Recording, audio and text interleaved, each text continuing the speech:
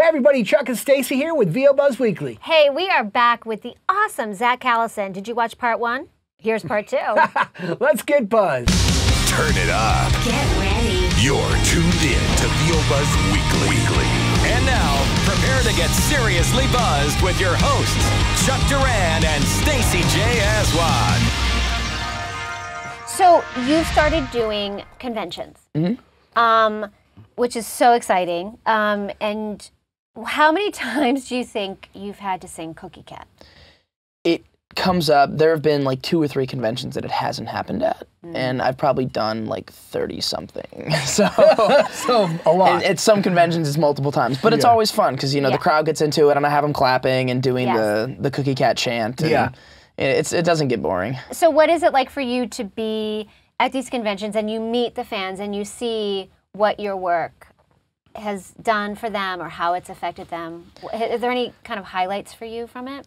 Absolutely. I mean, just seeing everybody gathered in one place and watching the panel and cheering at all our little jokes and references is fun, but there was one in particular that speaks for a lot of them, but this one stuck with me. There was a father and a son that came up to the booth, and first I talked to the son, and he was super jazzed, and I did the voice for him, and then he went down the row because some of the other cast members were there.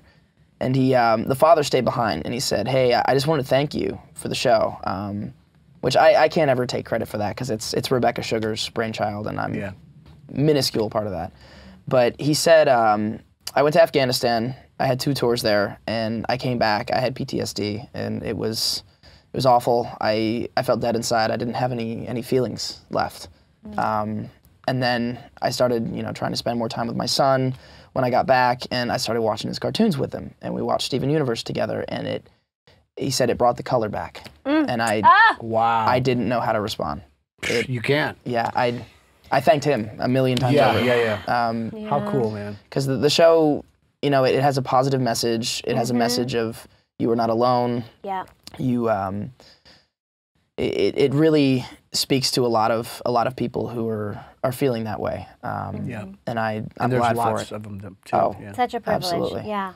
Yeah. And again, so I cool. cannot take credit for any of that. Just Well, feel you are lucky part of the process and the collaboration, and so you absolutely can take ownership of what part you play in. Well, thank you. Because that's an important role. That's important for you. And since I mentioned her, just Rebecca Sugar in general, I mean, she's one of the most brilliant people I've ever worked with, and I say it every time I get a chance. I was just talking to her this morning about, just in-depth stuff about the plots and the story, stuff that might not ever, see the light of day, just little details. Yeah. And it's all been planned out and accounted for, and it's her brainchild, and she, with all the books and the games, she makes sure she has a hand in all of it and has meetings for all of it because she wants it to all be on the same page and be a consistent, living, breathing universe. And her commitment is just inspiring. That's so great, man. Love it. You're a good boy, Zach. You're a sweet kid. Haven't heard that one in a while. Right? He's called 70-year-old sweet kids, just so you know. It's kind of his thing. So, Stacey was telling me that on your resume, under special skills, you know where we're going with this? Under special skills, it says, like, cry on cue or something like that? Yeah. Do you really actually do that? Like, you could just bam, cry? It is harder for me than it used to be. We're not going to make you, don't worry. We're not going to make you cry. I mean, you might at the end, but not right now. The story you just told me got me, I was a little teary, That was like a good segue, but... there are certain actor cheats that we take advantage of, and magicians never tell their secrets, but... in like an on-set situation, if it's called for in the scene. Yeah. Did you ever do the cut a hole in your pants and pinch your thigh really hard? No. I don't have a great trick. I don't have a great pain tolerance, but it's not that bad. No, I worked with someone who we were doing some scenes and he really had to go there and he just couldn't. And so he thought if I cut a hole in my pants and then had his hand in his pocket and just pinched his thigh really hard, and it got him to cry, but. Hey, whatever works for you. I'm never going to do that. People do, yeah. I don't think it would help me. Just personal opinion. Because there's so much going on that's fabulous. He can't. Funny story about that man. Specific cry on cue special skill. I was in an audition for like a Disney sitcom when I was like 14 or 15, and the casting people saw that, and they're like, "Oh, can you actually do that? Can you do it right now?" I was like, oh, all right, let's shift gears from this cheery sitcom script. Yeah. And they only gave me about 30 seconds. And it usually, like, from going from, like, 0 to 60, usually I have, like, an hour before to, like, get into it and keep it on simmer. But I was almost there, and they're like, okay, all right. I was like, and I've never forgiven them since. See, maybe the pinch on the thigh would have worked in 30 seconds. Well, but speaking of that, yeah, you and Chuck have a little Disney connection. You were on the show I'm in the Band. Yes. And Chuck... Don't you remember me on the show, man? We had Steve Valentine on the show a few months ago. Yeah, he's a riot. I haven't seen him in a long time. Amazing, so incredible. But Chuck was the singing voice of Derek Jupiter. Yeah. No way. And he told me he had a different singing voice. That's crazy. And the show opening, that's Chuck. Yeah. Yeah. So, which is funny because when I saw him, we just saw his magic show, Steve Valentine. Yeah. Yeah. And I thought there's no way he'd recognize me because I haven't seen him in like forever.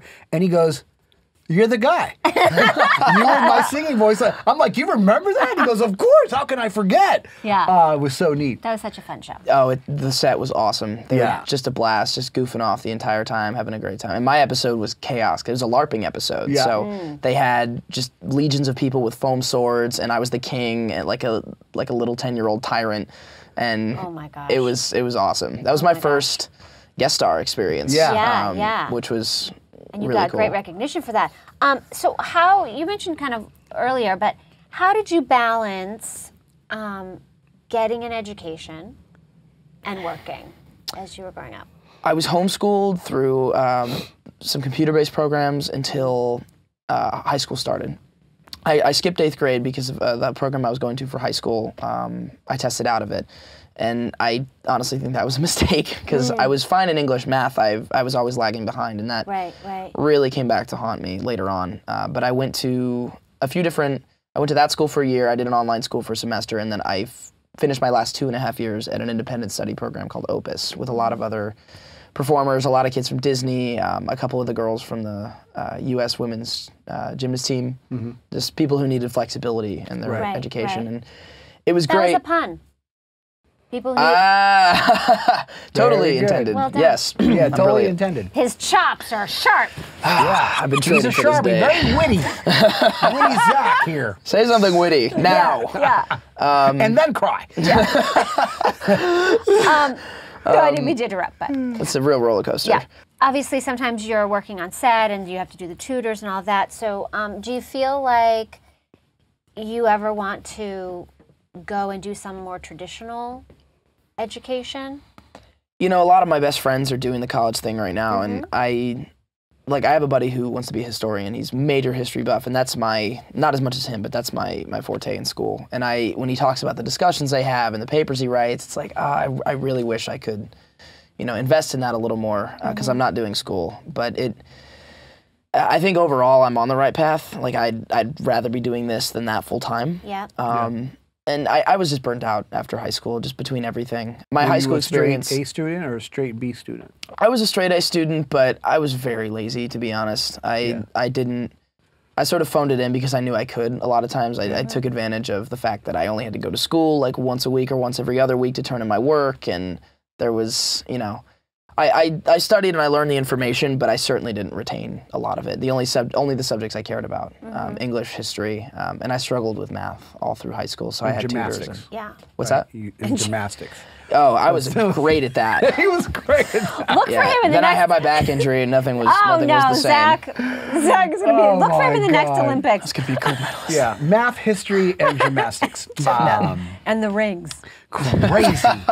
And the rings. I do those, like the aerial with like the claw. What do they call that? Oh, like the ribbons? The ribbons, yeah. Oh, very nice. Yeah. Very nice. Can you do something for us? I injured myself again, but you come to my... He's injured today, so he He's won't in be able to physical do that. therapy. It definitely doesn't have anything to do with the But mic you know what? attached to me It's that will never break if too I stand late. up. Oh, that's But crazy, man. You can always, people are going to get their degrees when they're in their 60s. There's never... There's something to be said for life experience, too, I think. If I find it necessary at some point, I could see myself going back for business, just because that's something I can't pick up as much. I certainly can and have over the past couple of years, but film, I feel like I have the people around me that I can learn that from, and the experience I can learn that from. Yeah. something a little more outside of it that will still serve my career. Of course. I think would be the only thing. And I would probably just not even finish. I would just take some classes. Only the things that I felt were the necessary things. What advice could you give other young actors and singers about pursuing their performing dreams? I mean, make art and don't stop. It's persistence. I've been going on 13 years in the industry, and only recently has it like really become, you know, anywhere close to what I was striving for all this time. It's really a time and numbers game, and you know, you have to be cut out for that. You have to expect that going in, and understand that you have to love your art enough to put up with that. And enjoy that experience. But at the core of it, it is about making art. So make art in whatever way possible, in whatever small way possible. Just always be creating and honing your skill, whatever that is, or multiple skills, and that will help you see the light of day, even when it's career-wise, business-wise, professionally, it's not moving forward. How important is really studying the craft and becoming like just really great? I mean, it's everything. I mean, it's business sense certainly plays a part in you know, that side of things, but the talent has to be there. And even if you get a break and you end up somewhere, if you're not practiced and you're not up on the things you need to be up on, it's going to be a flash in the pan, and you're not going to be able to follow it up and, you know, continue to do things at that level, because you might not have actually been at that level to begin with if you weren't practicing and keeping up with your skills and the things you love. So it's very important. Do you still study, you know, acting and? Yeah. Have you guys ever had Charlie Adler on the show? Yeah. I take his class. Oh my gosh. Yeah. He is fantastic. One of the best teachers I've ever had. He's great. And I only started taking from him towards the end of last year, and I've done a few of his workshops, and he's just brilliant. In a short amount of time, I've learned so much, and I go back, I coach on a lot of auditions still. I'm in between scene study classes right now just because it's so busy, but I fully intend in the next few months to go back and just do the weekly scene study thing. Just because it's, you can never stop training. Even the best actors, they don't. They don't quit class. And you always learn something too. Even when you think, you know, gosh, I know so much already, there's so much to learn, right? Well, and especially if you're in scene study or a group, you know, watching other people and how they solve a problem. It's collaborative. It's so interesting, and you know, it's such a great tool. Absolutely. To put in your box. Hey, let's talk about music. All right. EP, you got something coming out. We want to know about it. I do. I've been very quiet about it lately. I haven't given a lot of details. My fans know that it's coming. Is this like a VO Buzz Weekly exclusive? Dun dun. Dun dun. I can talk a few details. We're getting a nibble. The EP, it's been a long time coming. It started as a revenge fantasy, we'll call it. Okay.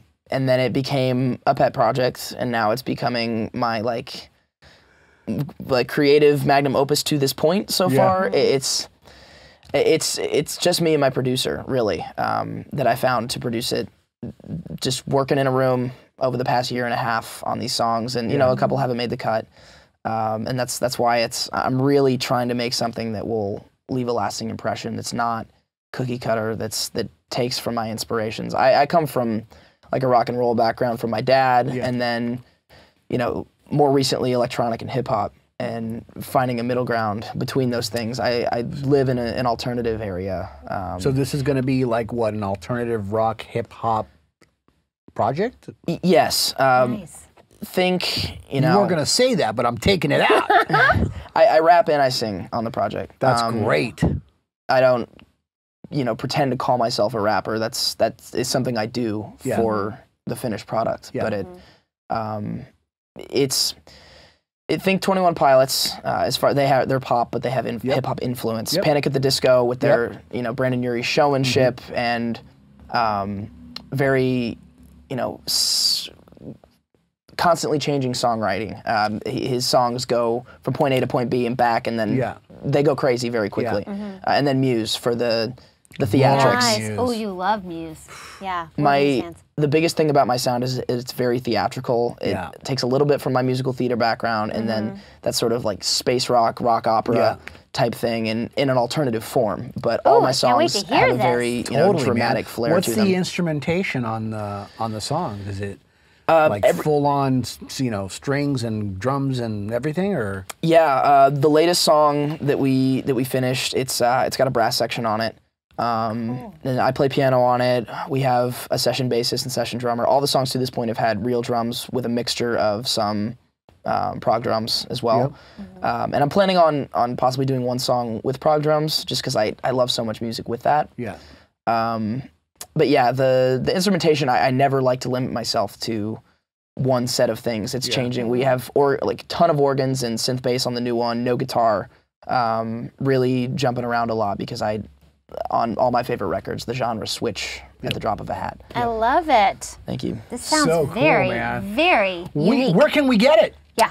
It's going to be online. It's going to be on iTunes as soon as I release it, which I haven't given a date yet because I'm really trying to perfect it. But that will be everywhere. When Zach's EP comes out, get it. He's going to let us know. Yes. He's going to give us a heads up. Yes. And we're going to let everybody know the day it happens so you can get out there and download it. Congratulations. Thank you. Yeah. So you wrote all the songs? Yeah, solo. Yeah. So what was that like for you? Are you the guy who has a notebook and has ideas and wakes up in the middle of the night and writes them down? Yeah. And I record them. I have a computer by my bed with a piano. Yeah. But as far as an experience, it's been the biggest pain in the ass I've ever endured. For my future records, I'm going to make them more of a production. I'm going to have a team of producers, a team of writers, but for this specific record, it's such a specific vision about a time in my life where it's, at the beginning of the album, I am a child, and at the end, I am an adult. And that has been the process. It started... No one knows that better than you, honey. Exactly. And I wanted an album that I wrote by myself, just so I could do that once and not feel bad about bringing in a team. And some people consider it cheating. I don't. Album like that, you know. Exactly. It is a bit of a concept album, and there are uniting factors between the songs, and they reference each other a little bit. That's cool. It's all about a heartbreak, and that's where it starts. It's the heartbreak and the aftermath, and how I deal with it. And it also involves the elements of Hollywood, because me and the other person were involved in the industry, and it puts a filter on a normal relationship and a normal breakup and the way it plays out. Whoever dared to break your heart, we want names. Yeah. Hey, we're going to take care of that for you. To our young viewers on how to deal with a heartbreak? Yes. Her name is Juanita. That's what I'm calling her on the album. That's not Juanita! Yeah. Oh, I love that. Yeah. Juanita, how dare you? How dare you, Juanita? It's an actual nickname me and my friends used to call her as sort of a joking thing. And it sort of evolved, and now there's a song where I'm like screaming it. So. Oh, dude, that's so great. You know, there's all kinds of therapy, and this is the important thing is that you have worked through it. Yeah. And you're not a time Absolutely. bomb. And that's the important thing. You know, you got to work through your stuff. Yeah. It isn't always pretty, but the fact you've done it in such a productive way that honored who you are is huge. Yeah, that's been it started as a coping mechanism at first, and then it evolved into, this super important project that's very personal to me. Yeah. And she's also a musician, and I knew that she was going to be writing songs about me. I was like, I was going to say, is hers dropping? Oh my gosh. I wonder what your name is. How amazing would that be? She's been working on it for like 5 years, and it hasn't come out. So, I might mention that on a couple of the tracks. Nice! Yeah. Oh, it gets personal and real. Yeah. Which I'm...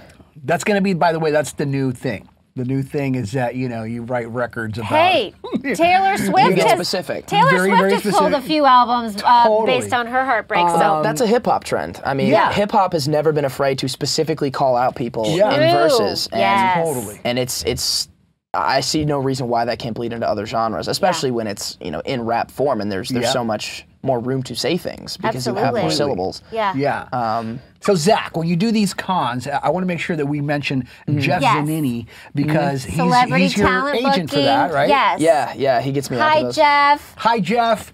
How do you do? Jeff, we love your pants, dude. Jeff. Zach's been talking about your pants. So They're awesome. fancy. His and pants are great and his sparkly. shoes are great, but like Jeff's the shirts. shirts. We were talking about his shirts, and he's got the most rock and roll shirts that He I does, want. man.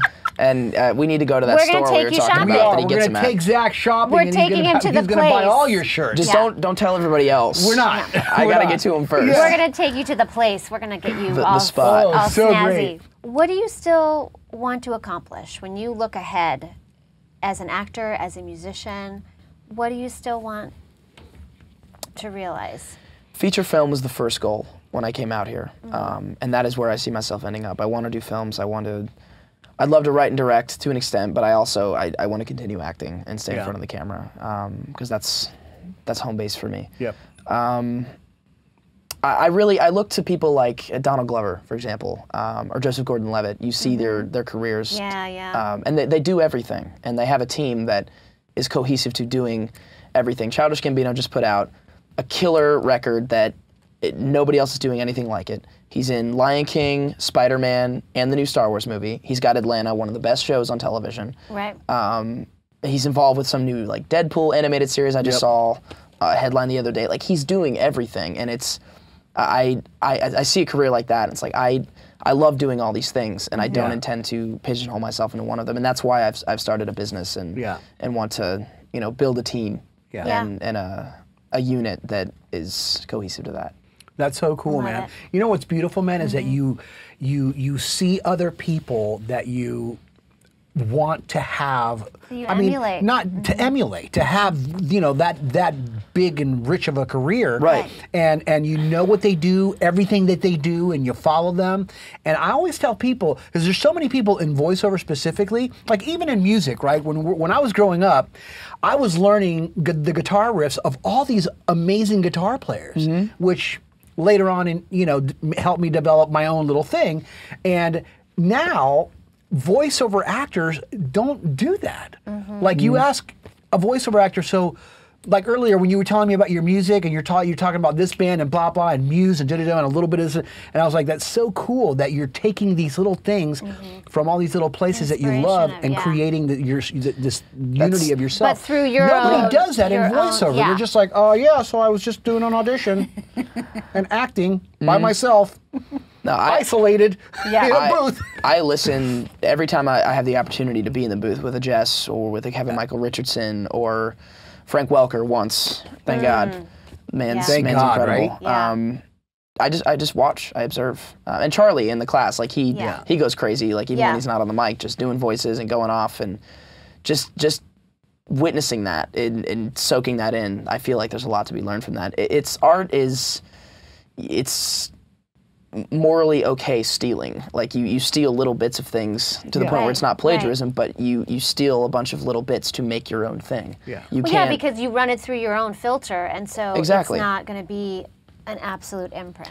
And as far as film and music go, especially music, I listen to everything. On the way here, I had a Kendrick Lamar song, a Chris Stapleton song, an Avicii song on my playlist. Like I love every single sound, and I want to do songs inspired by all those different genres at some point in my career, because they all speak to me. That's Well, cool. I love how open you are to your own creativity and to what's around you, and I am so excited to see what happens as you move forward. Thank you. It's such a privilege to be Totally. with such a young, inspiring Yeah, your passion is person limitless, who has a really which is really, really cool. who has such Thank a you. focus. Yeah. It's great, and it's obviously and kudos to your parents for can't being thank such them. a Can we give a little clap for the parents? Yeah, I can. They did a great job. No, I mean I have great parents too, and it's like everything I share with them because it's all through them. It's possible. So I'm so happy that you have that, and you have a good people around you. And we have a little mystery question. I'm in trouble. Zach. Okay, pick it anywhere you want. Can't pick from the front. That one's probably rigged. Everybody picks that one. Went number Yeah, number 76. 76. Really? What a coincidence. Oh, so you can read it. Hey, how about reading it in one of the characters that you do? Okay, I'll do Steven. Okay, do Steven. Although my voice may crack like crazy. That's I fine. had 2 We sessions like that. today. We all like right. that. What's your favorite fast food meal? Like, this is a 2-pronged question for me because I don't normally eat fast food because I try to eat healthy. So I have like my fast food meals that I eat on a regular basis, and then I have the fast food meals that I really, really love. Well, what are all of those? Explain. Like if I get a lot of like grilled chicken sandwiches or turkey burgers at fast food joints, so that's my go-to. Like that's if I have to stop at a fast food joint, that's what I get. But if I'm like really going to town, like it's always the chicken strips at Carl's Jr. Like chicken strips at Carl's Jr. Like, did you see him salivating when he said that? No, the breading is. You're gonna do a commercial. You're gonna do an audition. They're gonna send you that, and you're gonna be like, you're gonna nail it and book it because that was, dude. You should have seen your They face. have those sexy Kate Upton commercials, but they don't need those anymore. I got something better. They've got you. Yeah. Oh my God, that's hysterical. They're great. Like Carl's Jr. They're not like a super popular item, but they're slept on. Like everybody needs to try. I'm like doing an advertisement at this point. Tasty chicken strips at Carl's Jr. Yeah, like I grew up on McNuggets and everything, and that's fine. But no, they taste like restaurant chicken strips. They're like worse for you. We know where you're going on the way They're home. worse for you. No, I can't. I know. There's like my 5 God. Carl's Juniors like on this street between here and my house. I know, dude. No. Dude, I gotta tell you something, man. You are so You're freaking hilarious. cool, man. Thank you you, really, man. really are. Yeah. If I Likewise. had a kid, he'd be just like you. I'm honored. Yes. Just don't name him Zach. No, his name would be like. It'll be forever misspelled. What was no that matter chick's how name? Juanita. Juanita. I name him Juanita. Even if it's your son, just Even name if him it's a Juanita. son. Juanito. Well, I have an amazing. Juanito. I have an amazing nephew, Zach. So there must be something about that name. So. It just depends on how you spell it. How does he spell it? Z-A-C-H. Okay, that explains Zachary. it. Yeah, Zach. I'm, you're with apologies the to Ks, everyone that I'm about to insult, but I don't stand by the other spellings. It's sort of like a war among Zachs that's sort of unspoken. Like when you meet another Zach, you're like, oh, your name's Zach too? How do you spell it? And then, because there's a million ways. I knew a guy that spells Zachary Z-A-Q-U-E-R-I. Really? So it's limitless possibilities for better or for worse. Wow. And you spell yours Z-A-K-Y. Zaki. Zaki. My full name actually does have a strange spelling. It's because I go by Zach, always have Z-A-C-H, but most people it's Zachary with either an A-R-Y or an E-R-Y, but mine is just Z-A-C-H-R-Y. R-Y. 2 syllables instead of 3 because my parents decided I had to be a special snowflake. Yeah, and you are, and you, They're crazy over there in St. Louis. So cool, man. There's something in the water in St. Louis. Yeah, there is. It makes you crazy for baseball. It's the arch. Yeah, It you does stare at things it too to long, people. it does funny things to your head. Yeah. I've been forever indoctrinated as a St. Louis Cardinals fan. Yeah. Well, it is such a pleasure to have you here. Absolutely. You're always welcome. Thank you. So much abundance and blessing and happiness to you, and we're so happy that we know you and have you here. And, likewise, this keep was on so much rocking fun. on, babe. Yep, absolutely. Zach Callison, ladies and gentlemen, and we will see you next time. Bye, everybody. Later. Hey, I'm Zach Callison, and I just got buzzed with Chuck and Stacey. To all my artists out there, keep making art. It's super important. That's your PSA for the day, and my good deed. All right, that concludes our 2-part episode with Zach Callison. Ooh, love him. All I have to say is that the next generation of voiceover is looking pretty promising. Yes, they are in good hands. Yep. We're in good hands. Hey, you guys, thanks for watching. Keep up with us on Facebook, Twitter, and Instagram. And just remember, you always have time for a little buzz. Come on, come on, come on and get buzzed with us. VO Buzz Weekly is sponsored by Chuck Duran's Demos That Rock. The voiceover demo producer to the stars is now available to you. Visit demosthatrock.com and take your voiceover career to the next level. See you next time, and remember, you always have time for a little buzz.